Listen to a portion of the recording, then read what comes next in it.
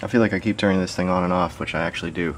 Okay, single screw right here, and the rest of it moves after you remove that one screw. Back there, however, is the auxiliary power here. So you'll have to remove that, and that seems to be the only other thing holding this in. So let's find out and see if I can't prevent myself from getting wet over here. I don't know if this is... It's mostly dry, but it's still a little bit wet. You might be able to see this, yeah, kind of glistening on my fingers here.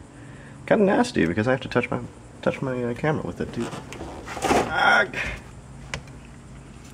Okay, so it looks like I'll plug right here. There it goes. So you lift it up and out.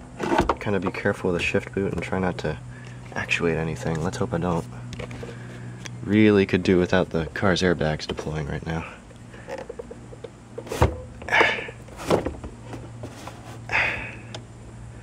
Gentle here. Let's see here. Ow! I'm gonna need both hands for this, I think. Let me try this.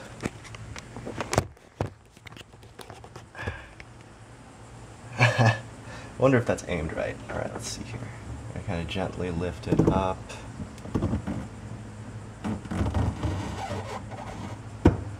No, I think I'm doing something wrong here. How far up does it need to go?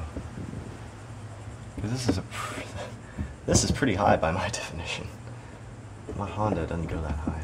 Let's see. Dang it.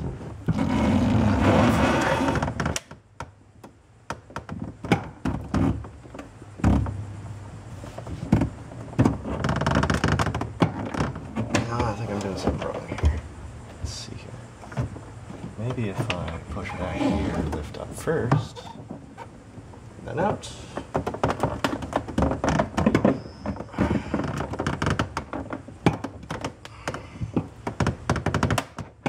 Ha! Now I'm just breaking stuff. Let's see what I can do to help pull this thing out here. Maybe I pull this.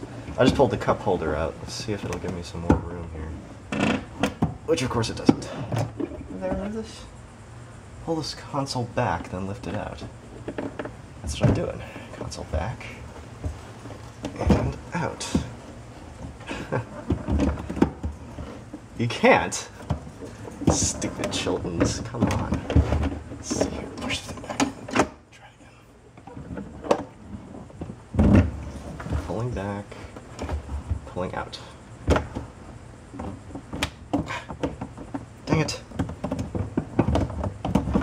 Okay. You don't have to watch me do this.